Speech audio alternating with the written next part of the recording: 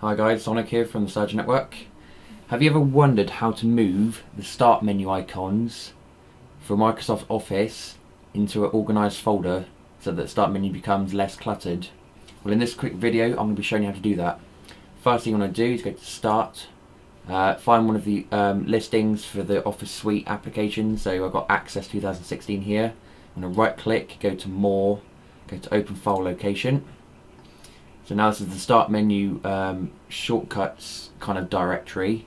So what you want to do is go to Home, click on New Folder, or you can go to right click, New Folder. I'm going to name this Microsoft Office 2016. And then what you want to do is click on the first item that you want to move in.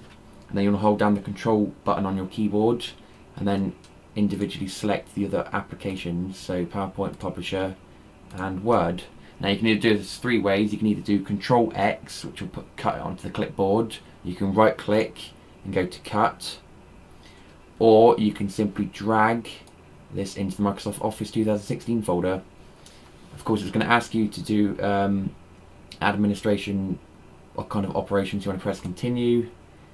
Then move into there, you can close that down.